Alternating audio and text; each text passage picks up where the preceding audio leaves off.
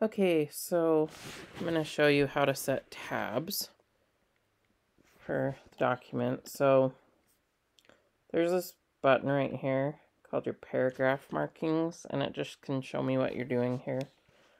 So I'm going to delete all these tabs.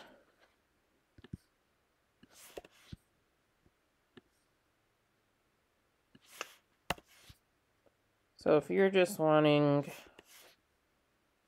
this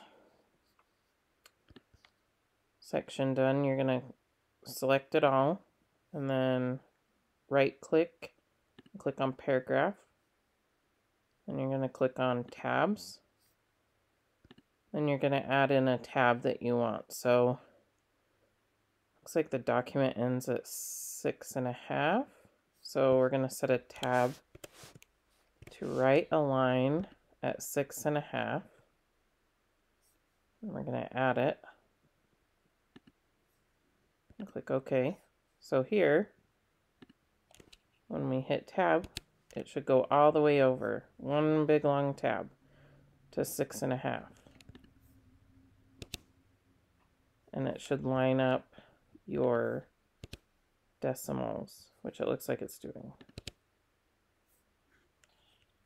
And if you want to have smaller tabs, then you can just come back in here, click paragraph, say you want them to be closer. Let's say 3.5,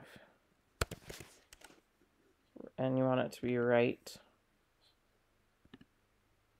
So it does that, but I have 2 tabs there. So if you want it at 6, then you're just going to hit tab again, and it'll line it up. But it might be easier if it's a little bit closer, but if you right align your tab, then it'll be right aligned and line up your decimals.